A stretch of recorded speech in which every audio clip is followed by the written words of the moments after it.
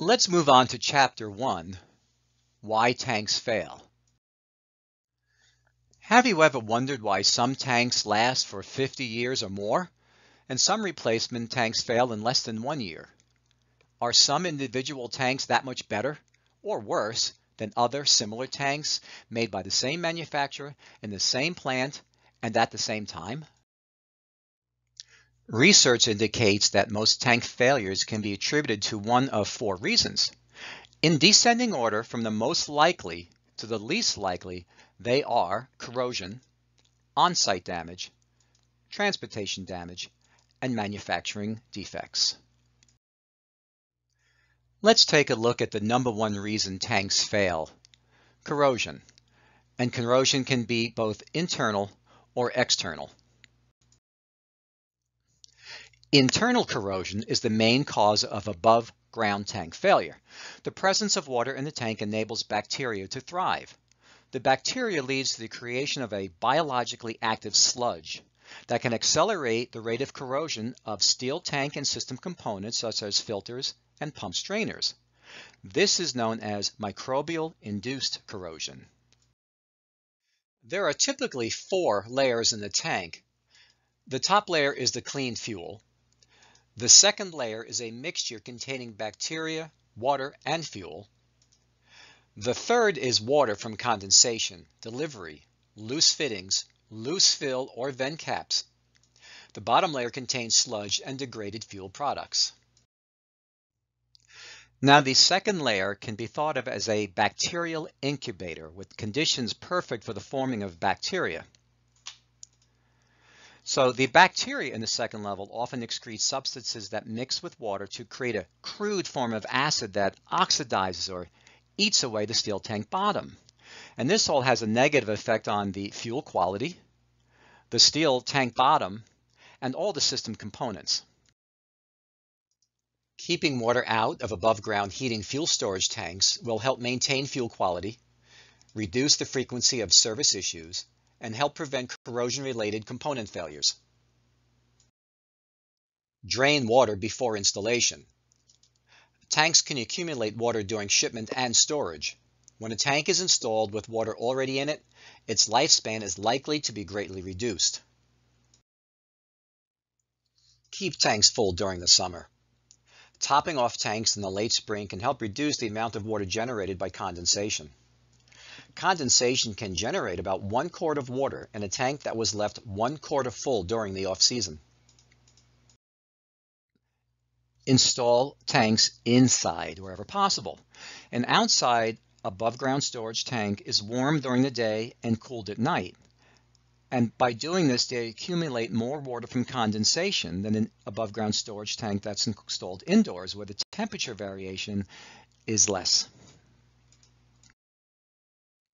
If a tank must be installed outdoors, encourage the customer to consider protecting it with an enclosure which shades the tank and helps reduce the impact of wide temperature swings. The enclosure also provides secondary containment. Avoid pumping the fuel from a tank being replaced into a new tank. Transferring fuel also transfers contaminants from the old tank into the new tank, and this can lead to premature tank failure. Try to schedule non-emergency tank replacements at a time when the tank being replaced will have little fuel remaining in it. If a replacement tank must be installed while the old tank contains a significant amount of fuel, consider the use of a temporary tank on site. While this may be slightly more expensive, it will extend the life of a new tank. During service calls and tune-ups, check filters and fuel units for the presence of water and rust. If there's water in the fuel system, there's water in the tank.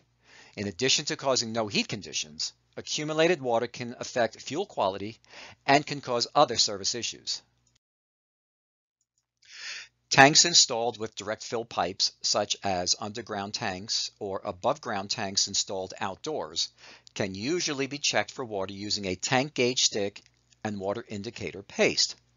Above-ground storage tanks should always be checked at the lowest end of the tank, and where trace amounts of water are detected, complete removal may be impossible. However, efforts should be made to remove as much as possible. Now, with underground tanks, water usually accumulates due to mechanical failure of components, such as fill caps, gaskets, and vent caps. Less seldom, a broken or corroded fill or vent pipe may provide a means of water ingress. Checking basement tanks for water presents a unique set of challenges. In some cases, the tank is not pitched towards the bottom fitting, and in other cases, the bottom fitting was plugged at the time of installation. Tank top component removal to facilitate tank gauging should only be done when evidence exists that water may be present, such as excess water in the filter, rust in the fuel unit, or filter canister. Removal of tank top fittings requires those fittings be properly sealed after the gauging is completed to assure the tank integrity is maintained. Now, when water is found, it is important to remember that pumping out the water doesn't correct the situation, it merely treats the symptom. Sometimes accumulated water is the result of other problems with the tank or its components. When a measurable amount of water is identified, the customer should be advised of what repairs are recommended. The water should be removed, the source determined, and the problem corrected so that a recurrence is prevented. Let's take a look at external corrosion, which is the #1 cause of failure for unprotected underground storage tanks. Moisture and oxygen in the soil combine with other elements to create corrosion cells. Above-ground storage tanks are also subject to external corrosion, which is often caused by contact with walls and soil. Manufacturer's instructions should be consulted for recommendations regarding tank placement and maintenance. The second most common reason for fuel tank failure is on-site damage. On-site damage is easily prevented with proper handling, installation, and maintenance. To prevent on-site damage, tanks should be installed in full compliance with manufacturer's instructions and the National Fire Protection Association's recommendations. They should be properly secured and supported. They need to be protected from weather, and they should be regularly inspected. The tank pictured here was installed in the garage, and it should have been protected with stanchions. The third most common reason for tank failure is transportation damage. Most often, transportation damage occurs when the tanks are mishandled while being moved to or at the job site. To prevent transportation damage, handle the tanks carefully, secure them while transporting them to the job site, and use the right equipment to move them into place. Let's take a look at the fourth most common reason for tank failure: manufacturing defects.